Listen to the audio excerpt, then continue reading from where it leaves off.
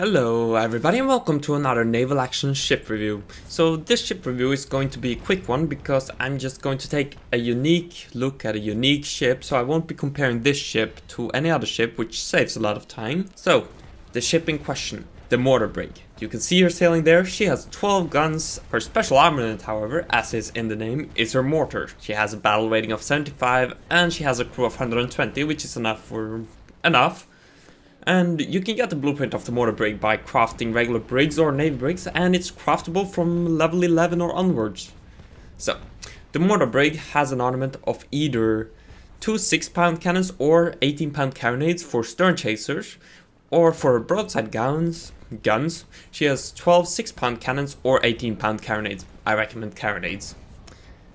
The unique aspect, however, is her mortar, which puts her in a unique role where she is excellent for shooting fortifications and large ships which is sitting still.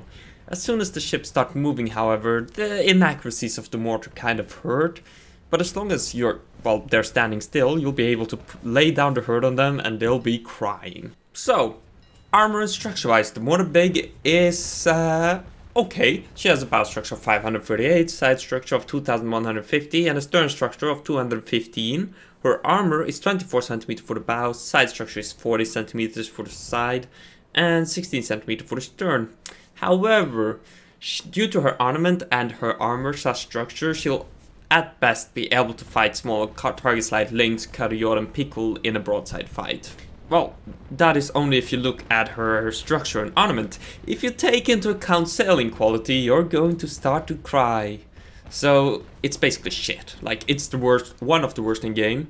If you don't include the speed penalty from guns, she is slowest ship in the game out of everything, including the god-awfully slow Victory. Her turn rate is also shit, which is about the same as a 5th rate frigate, large 5th rate frigate. I'm not going to mention specifics due to, I've found some weird things regarding turn rate, so I'm not too sure on the number, but quality right now, it changes your turn rate and ship speed, so I'm going to omit the number for now. And her sailing profile is also basically shit. So yeah, the Mortar Brig is shit when it comes to sailing.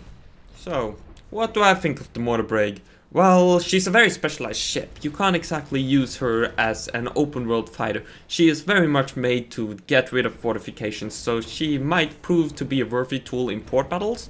I haven't been in port battles with Mortar Brigs used, but then again, I haven't been in a lot of port battles lately, so don't take my word for anything, but from what I can understand, she will be a must-have in port battles when they include landing battles, because landing port battles, since those 64 gunners are going to be brutal.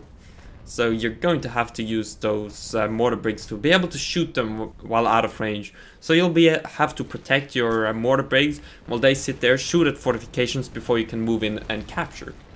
So yeah, she's a highly specialized ship. And with that, I hope you enjoyed this quick look at the Mortar Brig. If you want to see more, please leave a like and subscribe. And I'll see you next time. Bye!